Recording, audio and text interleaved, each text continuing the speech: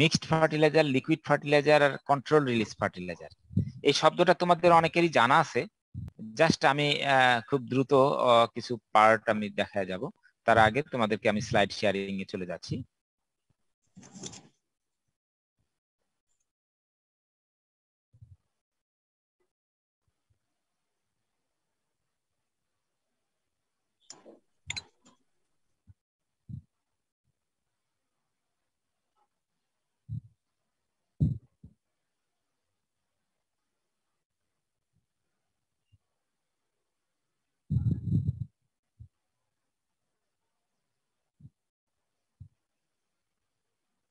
Slide কি দেখা যায়?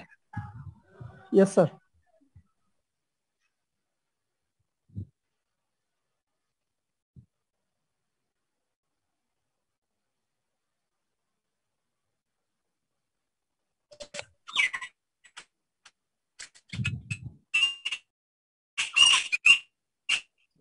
Today's topic is mixed fertilizer, liquid fertilizer, controlled release fertilizer. তিনটা ফার্টিলাইজার এগুলো আমরা পড়ব। যে কোহোস্ট আছে অন্যদের গুলো মিউট করে দাও।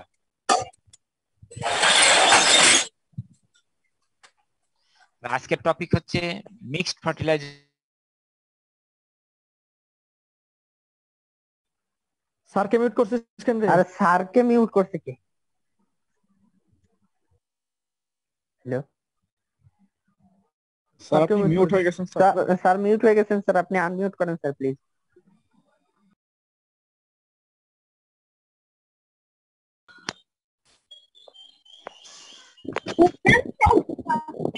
এখন শোনা যাচ্ছে আমার কথা?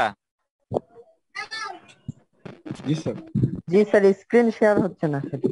এখন শোনা যাচ্ছে? দেখা যাচ্ছে? জি স্যার। তাহলে আমরা আজকে mixed fertiliser, liquid fertiliser, controlled release fertiliser নিয়ে কথা বলবো।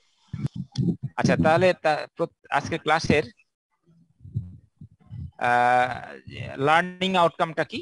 আমরা মিক্সড ফার্টিলাইজার, লিকুইড ফার্টিলাইজার এবং কন্ট্রোল রিলিজ ফার্টিলাইজারকে ডিফাইন করতে পারবো, তাদের মেরিট এবং ডিমেরিট সম্পর্কে জানতে পারবো। আর কি করতে পারবো, যে কন্ট্রোল রিলিজ ফার্টিলাইজারের মধ্যে যে একটা ফার্টিলাইজার আছে সালফার কোটিং ফার্টিলাইজার, সেটা কিভাবে প্রোডাকশন করে সেটা আমরা দেখতে পাবো বা জানতে পারবো। ঠিক আছে? জি স্যার। তাহলে আমাদের আজকে কিছু ডিফাইন করতে পারবো, মেরিটস ডিমেরিটস গুলো জানতে পারবো, আর একটা কন্ট্রোল রিলিজ ফার্টিলাইজার প্রোডাকশন কিভাবে করে সেটা বুঝতে পারবো। আর আগের ক্লাসে আমরা যেটা পড়ালাম সেটা পটাশিক ফার্টিলাইজার, সিলভিনা মিনারেলস কিছু জানি, বেনিফিশিয়েশন প্রসেসটা জানি, তিনটে প্রসেস সেটা সম্পর্কে আমরা জানছি। এখন মিক্সড ফার্টিলাইজার এই ছবিতে দেওয়া আছে। আগে আমরা একটা পাত্রে লাল রঙের পটাশিক ফার্টিলাইজার নিলাম, এরপরে আমরা ইউরিয়া ফার্টিলাইজার টিএসপি ফার্টিলাইজার একসাথে মিশিয়ে নিলাম, নিয়ে দুটো ফার্টিলাইজার মিক্সড করে দিলাম। এই ধরনের ফার্টিলাইজারকেও আমরা মিক্সড ফার্টিলাইজার বলি। তাহলে ডেফিনেশনে আমরা এভাবে বলি যে when two or more fertilizer materials which contains two or more essential elements combine together and forms a substance that supplies more than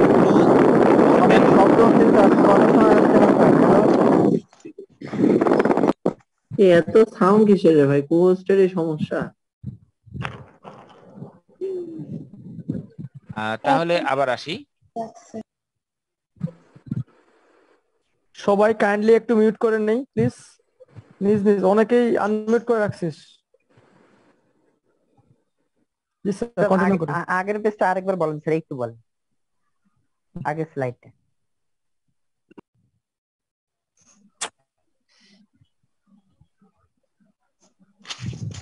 আমরা যদি এই ছবিটাকে দেখি, যে নিচে আমাদের একটা পাত্রে পটাশিক ফার্টিলাইজার আছে, এরপরে টিএসপি ফার্টিলাইজার মিক্সড করলাম। তাহলে টিএসপি সাপ্লাই দিচ্ছে phosphorus R muriate of potash fertiliser দিচ্ছে পটাশিয়াম। তাহলে দুটো ফার্টিলাইজার মিক্সড করলাম, যখন আমরা মিক্সড করে ফেললাম কম্বাইনলি ওই সাবস্টেন্স থেকে পটাশিয়াম এবং ফসফরাস দুটো নিউট্রিয়েন্ট মাটিতে যোগ হবে। তাহলে যে মিক্সড সাবস্টেন্স থেকে দুটো নিউট্রিয়েন্ট যোগ হচ্ছে, ঠিক একই সাথে এর সাথে যদি আমি ইউরিয়া ফার্টিলাইজার যোগ করি, নাইট্রোজেন ফসফরাস পটাশিয়ামের মিক্সড, তো এইভাবে আমরা এটা বলি যে mixed fertiliser is a mechanical or chemical combination. আমরা মেকানিক্যালি বা ফিজিক্যালি মিক্স করতে পারি of two or more fertiliser material. আমরা আলাদা আলাদা ফার্টিলাইজার ম্যাটেরিয়াল তৈরি করে একসাথে মিক্স করলাম, আর উদ্দেশ্য হচ্ছে একের অধিক এলিমেন্ট গুলোকে আমরা সাপ্লাই দেব। এই ধরনের সাবস্টেন্স গুলোকে আমরা মিক্সড ফার্টিলাইজার বলি। ঠিক আছে, তাহলে এইটাকে আমরা মিক্সড ফার্টিলাইজার। এই মিক্সড ফার্টিলাইজার এইভাবে দেখা যাচ্ছে, চারদিকে আমাদের বিভিন্ন ধরনের ফার্টিলাইজার আমরা নিলাম, নিয়ে আবার এই জায়গাতে একসাথে মিক্সড করলাম। নিচের অংশটা কি বললো ওখানে তো এক্সপ্লেন করলেন না। এই যেটা পড়াচ্ছি সেটা দেখো। স্যার মিউট করতে বলে। ফারজানা মিউট কর, ফারজানা একটু মিউট কর। ফারজানা কো-হোস্টেরা মিউট এটা করে হচ্ছে দাও। আমাদের মিক্সড ফার্টিলাইজার। তার আগে আমরা দেখলাম যে এখানে আমরা একটা ফার্টিলাইজার নিলাম, এখানে একটা ফার্টিলাইজার নিলাম, এখানে একটা ফার্টিলাইজার, এখানে একটা ফার্টিলাইজার, এখানে একটা ফার্টিলাইজার, সব ধরনের ফার্টিলাইজার গুলোকে মিক্স করে ফেললাম। তাহলে এটা হয়ে যাবে মিক্সড ফার্টিলাইজার। আমি যেভাবে বললাম ওইভাবে লাইন দিয়ে মনে রাখতে হবে। 393 আইডি মিউট কর। এই মেয়ে কি নতুন ভয়েস আসছে? হ্যাঁ, আসছে 393 কি নতুন? আচ্ছা, আমি আবার বলি, বিভিন্ন ধরনের ফার্টিলাইজার কে যদি একসাথে মিক্সড করা যায় তাহলে সেই ফার্টিলাইজারকে আমরা বলবো মিক্সড ফার্টিলাইজার। যে যে ফার্টিলাইজার আমরা মিক্সড করি সেই ফার্টিলাইজার কোন নিউট্রিয়েন্ট ক্যারি করে, তাহলে এই মিক্সড ফার্টিলাইজারের মধ্যে সেই নিউট্রিয়েন্টটা থাকবে। আমরা লেফট সাইডে একটা ব্যাগ দেখতেছি এনপিকে 20-20-15 এই কথাটা লেখা আছে, কি বোঝা যাচ্ছে? দেখা যাচ্ছে? জি স্যার, অনুপাত লেফট সাইড, অনুপাত। Down left side. তাহলে আমরা দেখি যে এর মাঝে বোঝায় যে একটা মিক্সড ফার্টিলাইজার যার মধ্যে নাইট্রোজেন ফসফরাস এবং পটাশিয়াম আছে। জি স্যার। এদের রেশিও হবে 20-20-15। আমরা এইভাবে বলতে পারি 4-4-3, একই রেশিও হবে, তাই না? এগুলো বিজনেসের টেকনিক অনুসারে অনেক সময় একটু বাড়ায় বাড়ায় রেশিও করে দেয়। স্যার এটাকে 4-4-3 কিভাবে বলতে পারি স্যার? অনুপাত অনুপাত অনুপাত করলে রেশিও। তো সবগুলোকে একই সংখ্যা দিয়ে ভাগ করার কথা, কিন্তু 4 দিয়ে তো সবগুলোকেও যাবে না, 3 দিয়েও যাবে না। জি স্যার। তাহলে এইভাবে আমরা বাড়াতে পারি বা একটা নতুন একটা রেশিও করতে পারি। রেশিওটা এরকম করতে পারি 1-1-1। এতে বোঝাবে 1 part nitrogen, 1 part phosphorus, 1 part potassium. আমরা বলতে পারি 1-2-1। এভাবেও আমরা রেশিও করতে পারি, নাইট্রোজেন 1 পার্ট, ফসফরাস 2 পার্ট, আর পটাশিয়াম 1 পার্ট। এভাবে আমরা করতে পারি, মানে মিক্সড করতে পারি। ফলে এটা নির্ভর করবে যে আমি কোন ফসলে কোন ধরনের নিউট্রিয়েন্ট সাপ্লাই দিতে চাই। So is there any student from Nepal, ইন্দ্রকান্ত, in my class?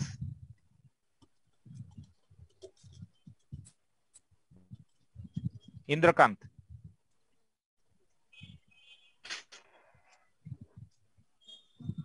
So from this slide we can understand then there are some fertilizer materials. They are the independent, that is straight fertilizer. Then potassic fertilizer, muriate of potash. They supply only potassium. But we can mix with urea, we can mix with TSP. And when after mixing, it will be mixed fertilizer. So on the basis of their mixing ratio, the fertilizer can be graded. So these fertilizers 20-20-15, it indicates that the grade is 20-20-15. Okay. So in 50 kg, then in ratio 20 part will be nitrogen, 20 part will be phosphorus, and 15 part will be potassium. বোঝা গেল? আমরা রাইটে আর একটা আছে 10 5 10।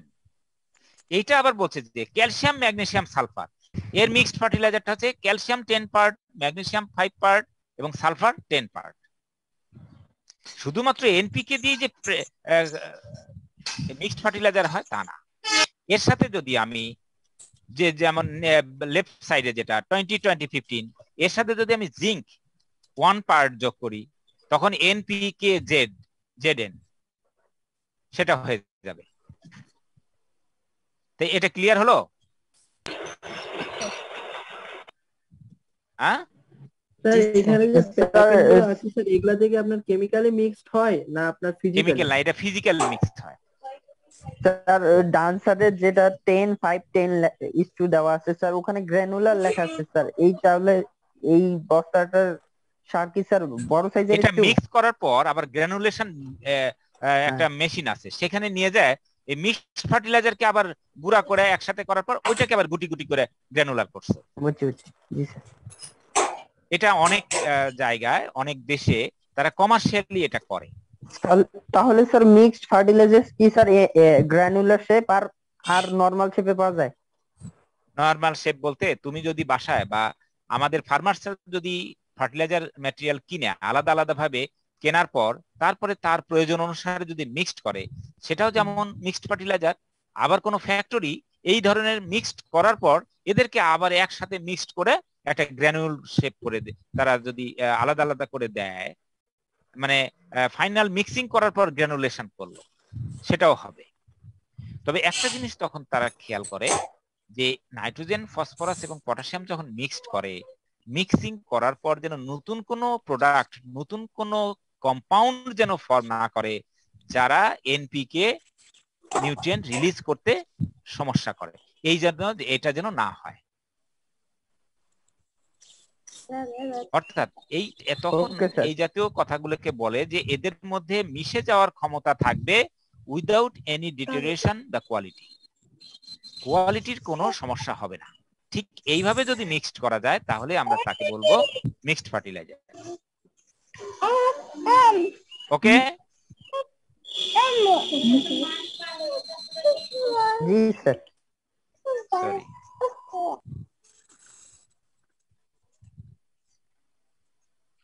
তাহলে এর কিছু সুবিধা আছে অসুবিধা আছে। আমি মিক্সড করে একসাথে করলাম, এর ফার্টিলাইজারের দাম কম হতে পারে। According to the requirement plant can take from mixed fertiliser. আমি যদি ধান গাছে দেই তাহলে আমি যদি দেখি যে আমার ধান গাছের জন্য নাইট্রোজেন একটু বেশি দেওয়া দরকার, তখন 2 part nitrogen 1 part phosphorus 1 part potassium এইভাবে মিক্সড করে একবারে দিয়ে দিলাম, তাহলে আমার গাছের চাহিদা অনুসারে এটা মিক্সড ফার্টিলাইজারটা সাপ্লাই দিতে পারে। তারপর দেখলাম এনপিকে এর সাথে কিছু ক্যালসিয়াম যুক্ত করে দিলাম। যে মাটি অ্যাসিডিক সে মাটিকে আমরা কি এই যে পিএইচ যে কমে যায় যে অ্যাসিডিক করে সেই অ্যাসিডিক ইফেক্টটা আমি কারেকশন করে দিতে পারি। জি স্যার। তাহলে এনপিকে এর সাথে ক্যালসিয়াম বা চুন মিক্সড করে মিক্সড ফার্টিলাইজার তৈরি করলাম, যেটাকে আমি রেসিডুয়াল ইফেক্ট অর্থাৎ যে সয়েল অ্যাসিডিটির রেসিডুয়াল ইফেক্ট কমায় ফেলতে পারি। Fertilizer mixer can be prepared on the basis of the particular crop and particular soil. যে ক্রপ ফসফরাস বেশি লাগবে আমরা সেখানে ফসফরাসের রেশিও বাড়ায় দিয়ে মিক্সড করতে পারি। যেমন আমাদের মাস্টার্ড ক্রপ, আমাদের সেখানে টিএসপি বা ফসফরাস বেশি লাগে, তখন ফসফরাসের পার্ট আমরা বেশি দেব। তখন কি করব 1:2:1, হ্যাঁ এটাকে রেশিও আমরা ওইভাবে বলতে পারি 5:10:5 এইভাবে আমরা, অথবা 5:7:5 আমরা ফসফরাসকে একটু বাড়ায় দিলাম। কি এবার বোঝা গেল? স্যার এগুলো কি স্যার বিভিন্ন রেশিওর সার কি স্যার বাজারে পাওয়া যাবে নাকি বানাতে হবে স্যার? এটা নিজে নিজে বানানো যাবে, আর কোনো ফার্টিলাইজার ফ্যাক্টরি যদি এভাবে বানায় বিক্রি করে তখন তার বস্তার গায়ে এভাবে লেখা থাকবে, রেশিও লেখা থাকবে, তখন সেই রেশিওটা দেখে আমাকে চুজ করতে হবে এবং কিনতে হবে। ফ্যাক্টরি কি স্যার বিভিন্ন রেশিওর বানায় নাকি? হ্যাঁ, ফ্যাক্টরি বিভিন্ন রেশিও বানায়, কারণ এটা বিজনেস টেকনিক। সে একই সাথে যদি বিভিন্ন রেশিওতে তৈরি করে এবং বিক্রি করে তাহলে তো তার জন্য এটা সুবিধা হবে, কৃষক সেখান থেকে এটা চুজ করতে পারবে। মাইক্রোনিউট্রিয়েন্ট ফার্টিলাইজার এর সাথে মিক্স করা যায়, যেমন আমি বলছিলাম যে জিঙ্ক সালফেট এর সাথে মিক্স করে দিলাম, তাহলে মাইক্রোনিউট্রিয়েন্ট ফার্টিলাইজার একেবারেই কম লাগে। 1 কেজি লাগবে আমার 1 হেক্টর জমিতে। 1 কেজি জমি, 1 হেক্টর জমি, এত বড় জমিতে 1 কেজি ডিস্ট্রিবিউট করতে গেলে অর্ধেক জমি দেওয়ার আগে হাতে সব ছিটায় দিলে পরে এটা শেষ হয়ে যাবে। তাহলে তো এই পুরো জমিতে এটা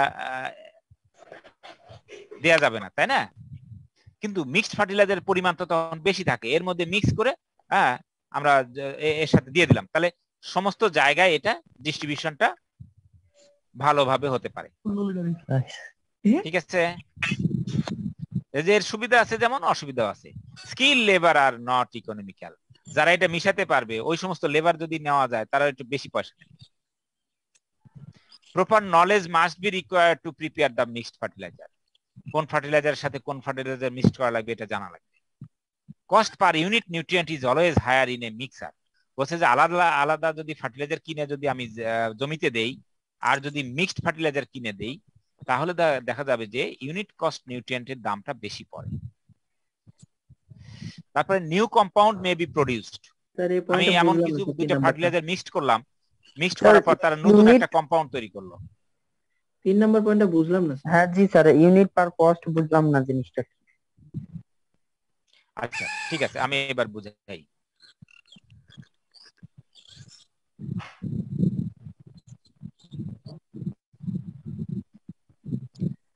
বুঝানোটা হচ্ছে এরকম, আমি নাইট্রোজেন থেকে, নাইট্রোজেনে কত 46%, তাই না? জি স্যার। ফসফরাসে 48% টিএসপি তে, আর মিউরেট অফ পটাশে 60% নিউট্রিয়েন্ট থাকে। হ্যাঁ ঠিক আছে, তাহলে আমি 1 কেজি সার কিনলাম, 1 কেজিতে 660 গ্রাম নাইট্রোজেন পাবো, 480 গ্রাম P2O5 পাবো, আর K2O পাবো 600 গ্রাম 1 কেজিতে। ঠিক আছে নাকি? 600 গ্রাম, 1 কেজি হচ্ছে 1000 গ্রাম। ঠিক আছে, এর যদি দাম ধরা যায় আলাদা আলাদা করে, 1 KG urea, 1 KG TSP, 1 KG muriate of potash, তাহলে এই 3টে ফার্টিলাইজারের দাম যোগ যদি করি, ধরলাম এর দাম পড়বে আমাদের 50 টাকা 3 কেজি ফার্টিলাইজার। হ্যাঁ, আর আমি যদি আলাদা আলাদা এই পরিমাণ নিউট্রিয়েন্ট যোগ করতে চাই মিক্সড ফার্টিলাইজার থেকে, আমাকে 3 কেজি মিক্সড ফার্টিলাইজার কেনা লাগবে, যা 25 টাকা কেজি। তাহলে দাম হচ্ছে কত? 75 টাকা। আর আমি আলাদা আলাদা দিলে আমার দাম পড়তো 50 টাকা। জি স্যার। তাহলে পার ইউনিট নিউট্রিয়েন্ট আমি যদি সবই 1 কেজি করে যদি এইভাবে দিতাম, তাহলে আমার খরচটা আলাদা আলাদা দিলে খরচটা কম হয়। তবে কোন কোন ফ্যাক্টরি বা কোন কোন দেশে এটা তারা যদি তৈরির সময় বিভিন্ন ভাবে যদি প্রোডাকশন কস্ট কমায় ফেলতে পারে সেটা মিক্সড ফার্টিলাইজার, তাহলে সেটা হতে পারে। তবে আমাদের ক্ষেত্রে এই এখন পর্যন্ত এটা খেয়াল রাখতে হবে। তাহলে স্যার কৃষকেরা মিক্সড ফার্টিলাইজার ইউজ করবে কেন স্যার? যদি কস্ট বেশি করে। কস্ট বেশি পড়বে সেটা তাকে দেখতে হবে, যে তার হাতে সময় নাই, তার লেবার নাই, অথচ আমার একটা ক্রপ স্ট্যান্ডিং ক্রপ আছে, তখন ওই সময় চিন্তা করে। অর্থাৎ একজন ফার্মার্স যখন বিজনেস পারপাসে যাবে তখন তাকে সবকিছু কস্ট বেনিফিট চিন্তা করবে। মুজাহিদ মিউট কর। একবার স্যার মিক্স ফার্টিলাইজার জমিতে কি সলিড হিসেবে ইউজ করা হয় নাকি পানির সাথে মিক্স করে লিকুইড হিসেবে? যদি গ্র্যানুলার হয় তাহলে তো solid, R urea, TSP, muriate of potash এগুলো তো সলিড। আমরা যদি মিক্সড করি তাহলে তো সলিডই থাকে, তাই না? না স্যার, যেমন হচ্ছে বাগান ইউজের ক্ষেত্রে এনপিকে হচ্ছে লিকুইড করে দেন ইউজ করা হয়। হ্যাঁ, যদি আমরা আলাদা আলাদা করে ডিজলভ করে নেই সেটা তখন লিকুইড ফার্টিলাইজার হবে। স্যার ওখানে due to cost involved in the prep of mixture, প্রিপটা কি স্যার? হ্যাঁ, কোনটা স্যার ওই যে লাস্টের দিকে স্যার, মানে হচ্ছে যে প্রিপ অফ মিক্সচার, প্রিপটা কি প্রিপারেশন নাকি? প্রিপারেশন মনে হয়। হ্যাঁ, সেটা প্রিপারেশন অফ মিক্সচার এখানে সংক্ষেপে লেখা হয়েছে। Okay sir. আচ্ছা, তারপরে আমরা দেখি যে new compound may be produced. যদি আমিও এটা তো এনপিকে ফার্টিলাইজার, ইউরিয়া, টিএসপি, ছাড়াও তো আমার আরো অনেক ধরনের ফার্টিলাইজার আছে, সেগুলো যদি মিক্সড ফার্টিলাইজার নিয়ে আসি, দুই ফার্টিলাইজার মিক্সড করে এদের মধ্যে কেমিক্যাল রিয়াকশন শুরু হয়ে গেল, কি দুই বান্ধবী একসাথে যাচ্ছে, একসাথে বললো যে ঠিকই আছে, কিন্তু তারপরে যদি তাদের মধ্যে আর সম্পর্কের অবনতি ঘটে, তার মানে কি তাদের রিয়াকশন হয়ে গেল, রিয়াকশন হয়ে ইনকম্পাটিবল হয়ে গেল, তার মানে তারা একসাথে থাকার থাকতে নতুন একটা কম্পাউন্ড হলো, যেটা ফার্টিলাইজারের নিউট্রিয়েন্ট আর সাপ্লাই দিতে চায় না। মানে আমি এটা একটা উদাহরণ দিলাম। অথবা দুই বন্ধু একসাথে যাচ্ছে, কিন্তু তাদের মধ্যে আর মিল হলো না, তাই না? এই যে তার মানে কম্পাটিবল যখন না হয়, এরকম একটা বিষয় থাকে। মিক্সড করলাম কিন্তু নতুন কম্পাউন্ড হয়ে গেল, সে আর এনপিকে নিউট্রিয়েন্ট সাপ্লাই দিতে পারতেছে না। স্যার এটা আপনার সলিড অবস্থায় থাকলে কি আপনার মানে হতেই পারে। হ্যাঁ হ্যাঁ, মিক্স, বললাম তো কম্পাউন্ড, কোন কম্পাউন্ড থাকে না, কোন ফার্টিলাইজার দিচ্ছ এটার উপর নির্ভর করবে। মনে করেন স্যার বেশিরভাগ যে আপনার মিনারেল গুলো, তারা তো আপনার মনে করেন যে যারা সলিড অবস্থায় থাকে তো কোনো রিঅ্যাকশন করে না, রিঅ্যাকশন হবে না স্যার, লিকুইড রিঅ্যাকশন হওয়ার চান্স কি কম থাকে? সলিডে অনেক কেমিক্যালস আছে যারা পাশাপাশি কি বলে সলিডের সাথে সলিড মিক্স করলে রিঅ্যাকশন হয়। রিঅ্যাকশনের কি তাদের সাথে অ্যাটাচড হওয়া লাগবে, তাহলে তো রিঅ্যাকশন। এখানে যদি অ্যাটাচড হয়ে যাচ্ছে না, সংস্পর্শে আসা লাগে। জি স্যার হয়। আলাদা থাকলে তাদের মধ্যে রিঅ্যাকশন হয় না, ওকে তাই না? ঠিক আছে। এবার জি sir, fertiliser mixer contain A lower percentage of nutrient from, এটা যদি হয়তো দেখা যায় যে মিক্সিং এর সময় অনেক সময় পার্সেন্টেজ কমে যায়, সেটাও একটা হয়। আচ্ছা, এরপরে লিকুইড ফার্টিলাইজার। লিকুইড ফার্টিলাইজার বলছে যে যে জিনিসটা আমি ব্যবহার করব ফার্টিলাইজার হিসেবে, সেটা যদি লিকুইড থাকে বা সাসপেনশন থাকে, তাহলে আমরা সেটাকে লিকুইড ফার্টিলাইজার বলবো। অর্থাৎ লিকুইড সাবস্টেন্স যদি এনপিকে সাপ্লাই দেয়, তাহলে আমরা সেটাকে লিকুইড ফার্টিলাইজার বলবো। ঠিক আছে। এবার যেমন লিকুইড অ্যামোনিয়া ফার্টিলাইজারকে লিকুইড, অথবা ইউরিয়া যখন তৈরি হয়, লিকুইড ইউরিয়াটা তৈরি হয়, লিকুইড ইউরিয়াকে যদি পানির সাথে মিক্স করে আমি যদি রাখি, তাহলে লিকুইড ইউরিয়াও আমরা দিতে পারবো।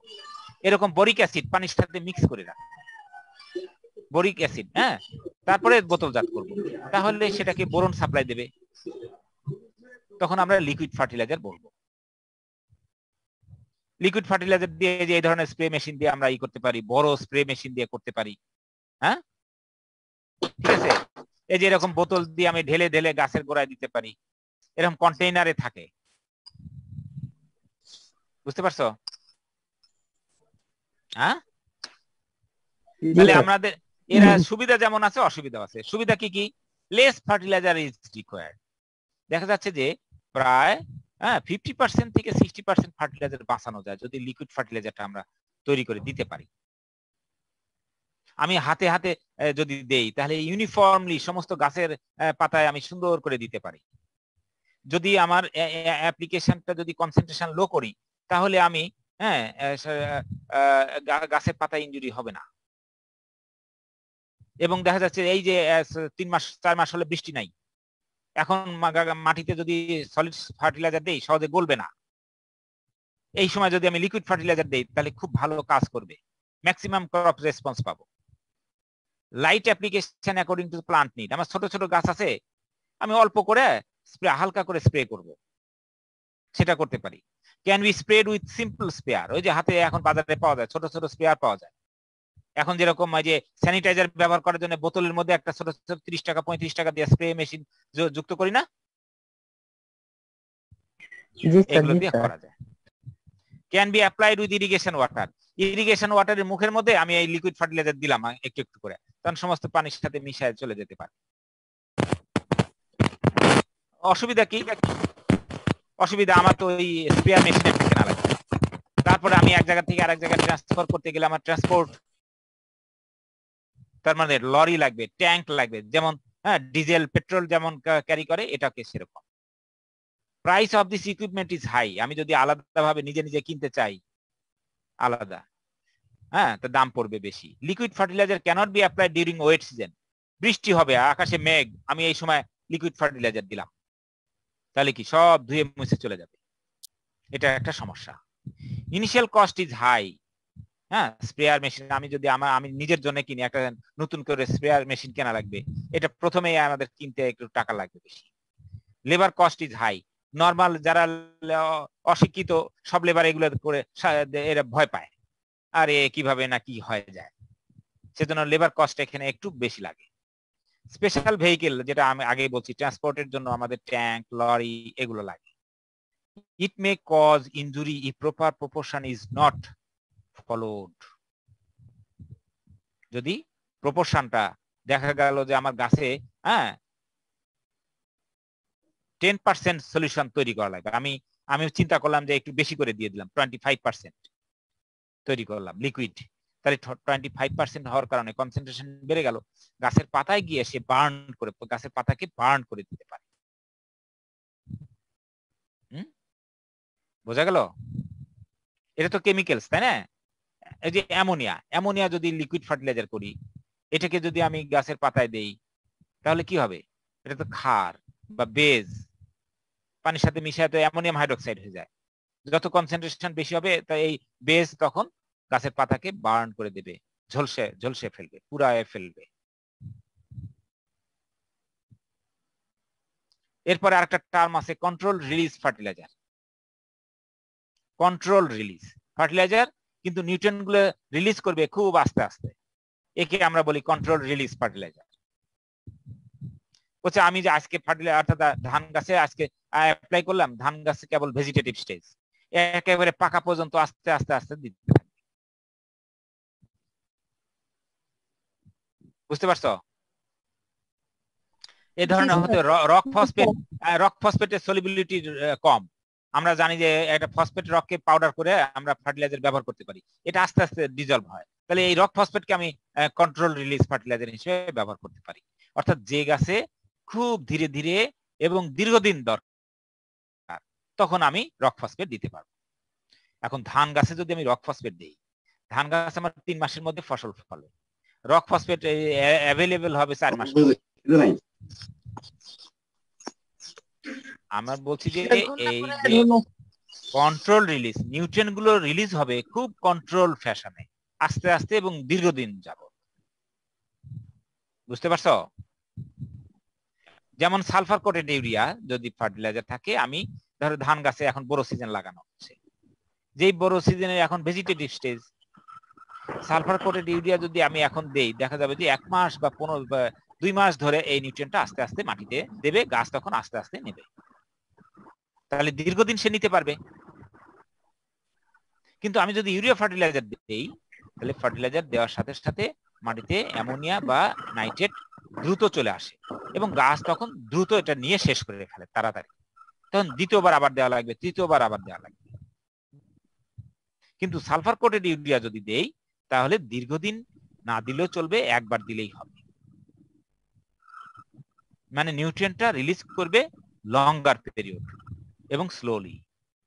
সেজন্য ডেফিনেশন বলছে, the term control release fertilizer refers to fertilizer that for any reason release the nutrient content over an extended period, মানে লম্বা সময় ধরে নিউট্রিয়েন্ট গুলো সাপ্লাই দেবে।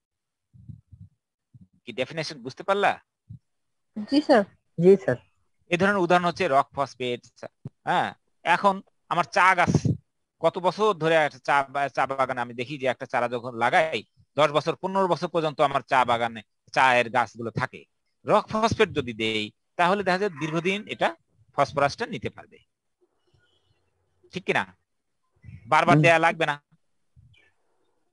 এরকম ফার্টিলাইজারকে আমরা কন্ট্রোল রিলিজ ফার্টিলাইজার বলবো। বিভিন্ন ধরনের ডেফিনেশন আছে নিচে এইভাবে, যে fertiliser that release plant nutrient slowly through out the growing season or even several growing season is called controlled release fertilizer. তার মানে যে ফার্টিলাইজার গুলো সলিবিলিটি রেট কম, তারা এই কাজগুলো করে, ঠিক আছে? যেমন একটা ফার্টিলাইজার, ইউরিয়া ফার্টিলাইজার, এই চারপাশে আমি একে কোটিং করে দিলাম, এই কোটিংটা আস্তে আস্তে গলবে আর ভিতর থেকে এই সাদা নিউট্রিয়েন্ট, ইউরিয়া নিউট্রিয়েন্টটা আস্তে আস্তে বের হবে। স্যার কন্ট্রোল রিলিজ ফার্টিলাইজার গুলো কি স্যার সারা দোকানে অ্যাভেলেবল স্যার? বাংলাদেশে অ্যাভেলেবল না, কিন্তু এর বিভিন্ন দেশে পাওয়া যায়। বাংলাদেশে আগে পাওয়া যেত, এখন আবার পাওয়া যায় না। এখন যে সিঙ্গেল নিউট্রিয়েন্ট ফার্টিলাইজার গুলোই মানুষ এখন দেয়, দাম যেহেতু কম সেজন্য। তাহলে স্যার চা বাগানে ওগুলাতে কি ইউজ করে স্যার? অনেকদিন চা যে লাগে। বাগানে তাদের এক এক বাগান এক এক রকম, তাদের যে বাজারে অ্যাভেলেবিলিটির উপর নির্ভর করে তারা দেবে। ও ওকে।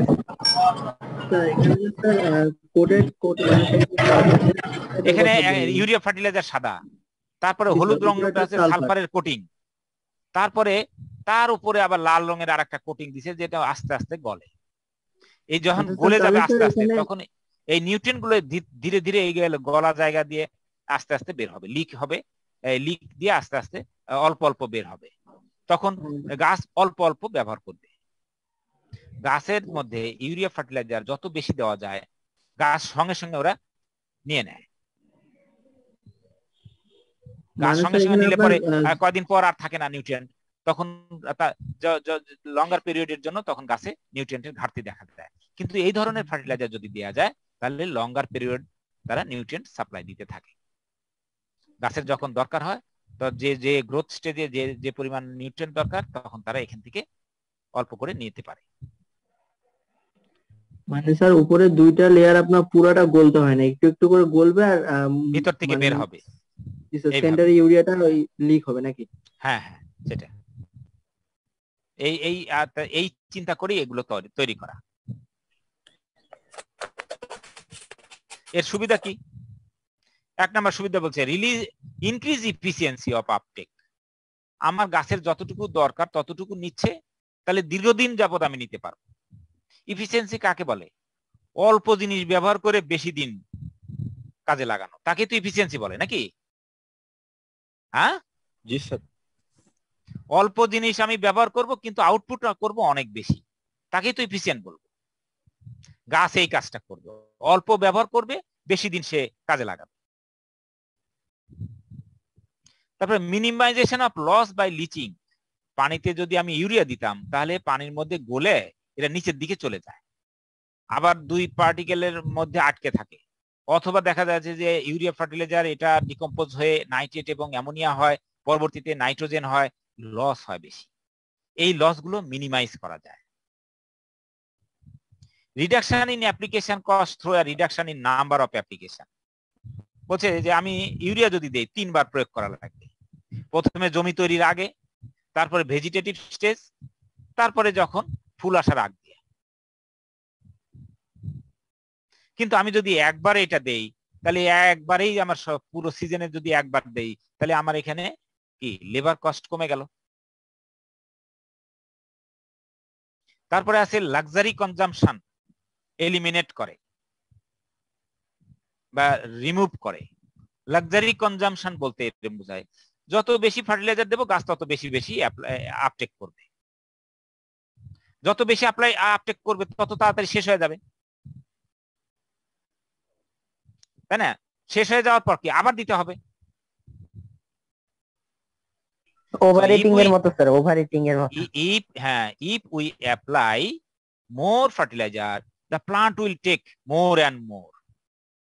স্যার বেশি নিলে তো টক্সিসিটি দেখা দিতে পারে না? Yes, it will make the toxic, it will sometimes problem. সেই জন্য এই যদি আমি একটা উপরে যদি কোটিং দিয়ে দেই তাহলে এই কন্ট্রোলটা হয়। কন্ট্রোল দিলে এর অ্যাডভান্টেজটা লঙ্গার পিরিয়ডে এবং টক্সিসিটি হবে না। ও আচ্ছা sir. Avoidance of burning of vegetation. বেশি দিলে পরে গাছের শিকড় পুড়ে যেতে পারে, পচে যেতে পারে, এটাও বাঁচানো যায়। লাক্সারি কনজাম্পশনটা ওই রকম, আমার দরকার 100 গ্রাম ভাত, বাসায় যখন আমি খাই আমি 100 গ্রামই খাই, 10 গ্রাম 20 গ্রাম একটু কম বা বেশি হয়। যদি কোনো বিয়ে বাড়িতে যাই, বিয়ে বাড়িতে অসুবিধা, তখন কি আর আমার 100 গ্রামের কথা মনে থাকে? স্যার হ্যাঁ, 300 গ্রামের পরও যদি আরেকটু যদি একটু 7 আপ দিত, আরো যদি 100 গ্রাম ভাত খেয়ে ফেলতাম, তার সাথে যদি রোস্টের জায়গায় 2টো রোস্ট আসতো, তারপরে জলটা পোলাও দিবে না স্যার? কারণ হতে রাইস এগুলো তো সামনে থাকেই, তাই না?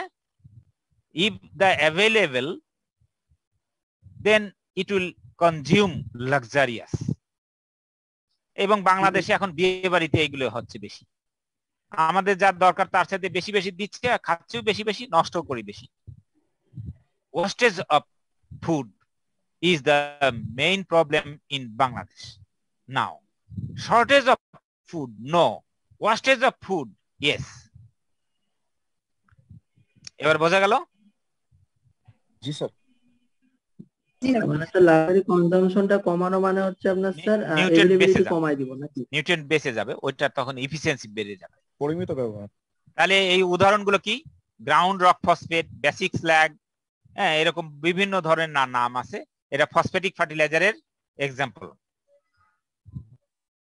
কন্ট্রোল রিলিজ ফার্টিলাইজারের বিভিন্ন সুবিধা আছে যেমন লিচিং ওই যে এর আগে পয়েন্ট বলছিলাম লিচিং ভোলাটাইলাইজেশন এবং ডিকম্পোজিশন এইগুলো থেকে বাঁচায় এগুলো থেকে আমাদের সেভ করে এই প্রোগ্রাম থেকে বোঝা যাচ্ছে কিভাবে সালফার কোটেড ইউরিয়া তৈরি হয় আমরা এবার দেখি কিভাবে সালফার কোটেড ইউরিয়া তৈরি করে আমরা এখানে ইউরিয়া ফার্টিলাইজার নিচ্ছি আর এইখানে এলিমেন্টাল সালফার নেব দুই জায়গা থেকে ঠিক আছে স্যার স্লাইডটা একটু বড় করা যাবে না কথাগুলো বোঝা যাচ্ছে আমার কথা শোনো আর এই যে যখন আমি ডায়াগ্রাম আঁকতেছি সেটার দিকে দেখো ওকে স্যার তাহলে এখানে লাল রং আছে এখানে ইউরিয়া নিলাম আর এখানে লাল রং আছে এটা নিলাম সালফার ইউরিয়া গ্র্যানিউল ইউরিয়া নিলাম এখান থেকে আমি নিয়ে আসলাম এখানে এইটা এই জায়গাটা একটা ড্রাম আছে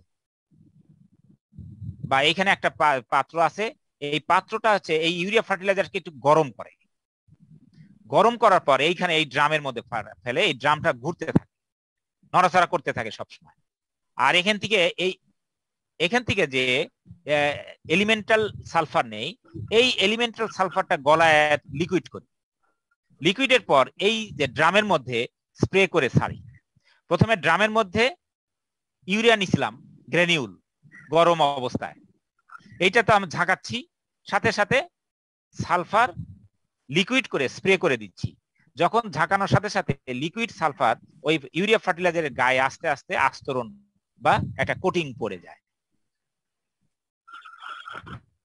এইটুকু বুঝতে পারছি কিনা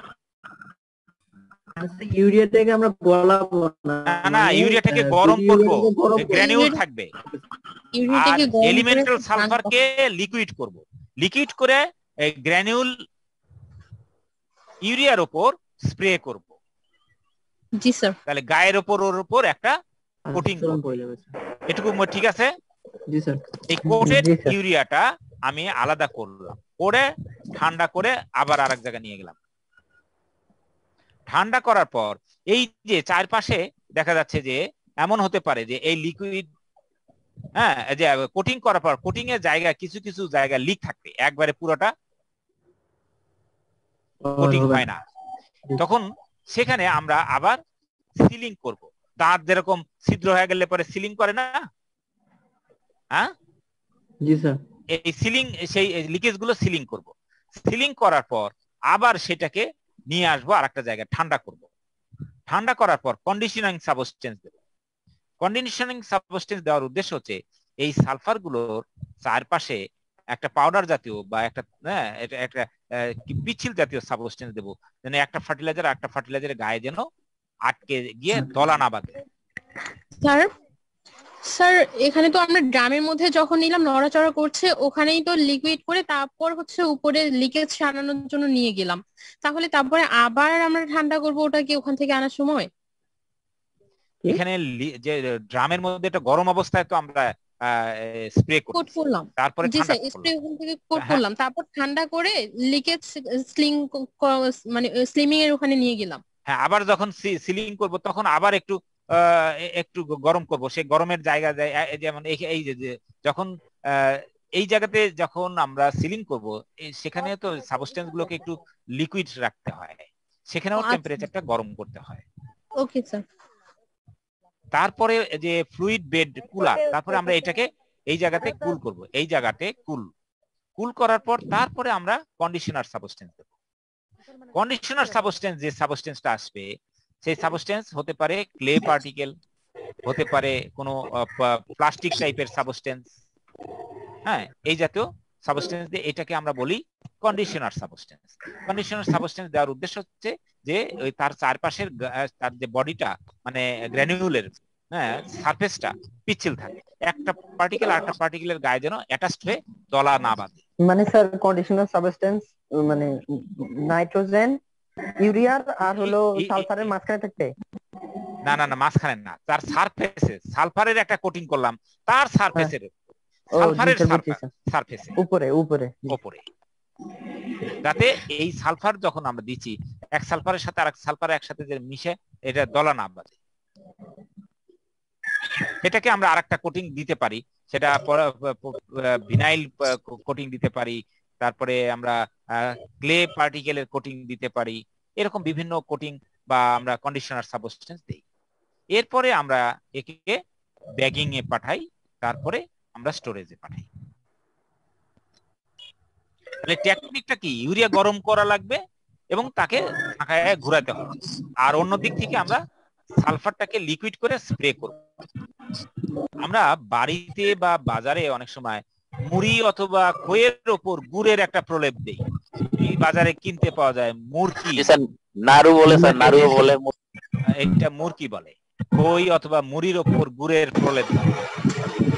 এই জিনিসটাই এইছে মোয়া করার আগে যেটা করতে হয়। জি স্যার, এইটাই হচ্ছে মেকানিজম। বাংলাদেশে এগুলো এখনো চলে না, কারণ এগুলো দাম বেশি পড়ে, মানুষ এগুলো একটু ব্যবহার করতে চায় না, অথবা প্রোডাকশনটা অ্যাভেলেবল না। সালফার দিলে একটা সুবিধা, ইউরিয়াও যাচ্ছে সালফারও যাচ্ছে। তাহলে সালফারের যে মাটিতে সালফারের ঘাটতি, যদি আমরা সালফার কোটেড ইউরিয়া দেই তাহলে দুটো কাজই করে। এইটা ছিল আজকের আমার এইটুকু পর্যন্ত ক্লাস।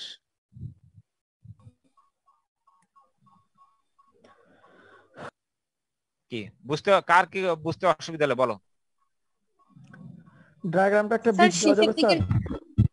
হ্যাঁ, ডায়াগ্রাম আছে, এই যে ফার্টিলাইজার ম্যানুয়াল বইতে ডায়াগ্রামটা আছে, এটা পড়বা 280 পৃষ্ঠায়। 280 পৃষ্ঠায় ফার্টিলাইজার ম্যানুয়াল, টিপি হিগনেটের ফার্টিলাইজার ম্যানুয়াল 280 পৃষ্ঠায়। এটা সুন্দর করে দেওয়া আছে, নিজেরা একটু শর্ট করবা। আমি যে জায়গাগুলোতে আমি আবার দেখাচ্ছি তোমাদের, এই জায়গাগুলোতে তোমরা এটা একটা ডায়াগ্রাম করবে, এটা একটা ডায়াগ্রাম, এই একটা ডায়াগ্রাম, এই একটা ডায়াগ্রাম, তারপরে এইখানে একটা ডায়াগ্রাম, এখানে একটা ডায়াগ্রাম, সরি এটা সবই তো হয়ে যাচ্ছে স্যার এখানে। হ্যাঁ, এইভাবে গুনো কয়টা স্যার নিচের এইটা ডায়াগ্রামটা যখন আপনি আর এদিক থেকে আমরা সালফার নিলাম, সালফারটাকে গলায় নিলাম। এখন তুমি ইয়ে দাও, অ্যারো দিয়ে দাও, অ্যারো দিলাম, হয়ে গেল স্যার। এখানে নিচের এয়ার ওয়াটার স্ট্রিম এটা স্যার, এগুলো আরো কিছু কিছু থাকে যে ঠান্ডা করার সময়, যেমন এখানে যে হিটিং দেব আমি 82 ডিগ্রি বা 100 ডিগ্রি সেন্টিগ্রেড, এটা হিট দিলে পরে যে জায়গাটা থেকে আমরা হিট দেব সেখানে আমাদের একটু সেফটির জন্য হোক, ঠান্ডা করার জন্য হোক, একটা হিটারের ব্যবস্থা রাখতে হয়, অথবা গরম পানি দিয়ে আমরা হিট দিতে পারি। হ্যাঁ, হিটার না দিয়ে আমি গরম পানি দিলাম, এই জন্য এগুলো সাইডে কিছু কিছু টপিক আছে, সবগুলো আমাদের দরকার নাই, এই ছোটখাটো গুলো আমাদের এখান থেকে দিলা। স্যার যখন স্যার যে 11টা স্টেপ দাগাইছেন এই 11টা লিখলে হবে? এই 11টা লিখলেই হবে। এই যে এখানে এই জায়গাগুলোতে একটু বেশি আছে, আমার অতগুলো দরকার নেই, এই যে এই জায়গাগুলোতে দরকার নেই। আচ্ছা, কারণ হচ্ছে যে কিছু কিছু জিনিস শর্টকাট করতে পারলে আমাদের ভালো। স্যার যখন ইউরিয়ার উপর সালফার স্প্রে করা হয়, প্রত্যেকটা ইউরিয়ার পার্টিকেলের উপর কি স্যার সেম পরিমাণের সালফার লাগে স্যার? না না না, ওকে শুধু কোটিং করার জন্য পাতলা, যত পাতলা দেওয়া যায় সে তাড়াতাড়ি ডিজলভ হবে, আর যত মোটা দেওয়া যায় ডিজলভ হতে হবে দেরিতে। তাহলে আমাকে যদি এরকম হয়, আমি যদি এখানে গ্রেড করি যে আমি একটা ফার্টিলাইজারকে 10 দিন পর ডিজলভ করাতে চাই, তাহলে আমি পাতলা দেব। আমি 30 দিন পর ডিজলভ করাতে চাই, তাহলে আমি তার পুরো এটা থিকনেসটা বাড়ায় দেব। জি তাই স্যার। না?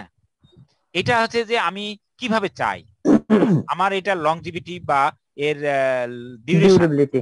হ্যাঁ ডিউরেশনটা যদি আমি লং দিতে চাই তাহলে এর থিকনেসটা বা সালফারের থিকনেস বাড়ায় দিতে হবে। তখন এই যে মিক্সিং এর সময়, স্প্রেইং এর সময় সেটা করতে হবে।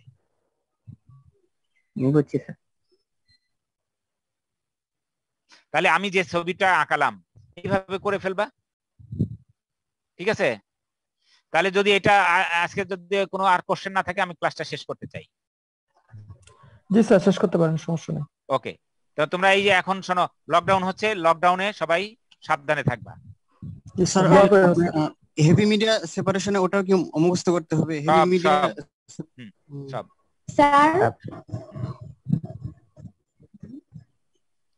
ঠিক আছে। হ্যাঁ স্যার কোন বইয়ের পেজ থেকে 280 পেজ থেকে পড়তে বললেন ডায়াগ্রাম? ফার্টিলাইজার ম্যানুয়াল, টিপি হিগনেট যে রাইটার। আচ্ছা স্যার। Thank you sir. নামটা একবার বলবেন প্লিজ?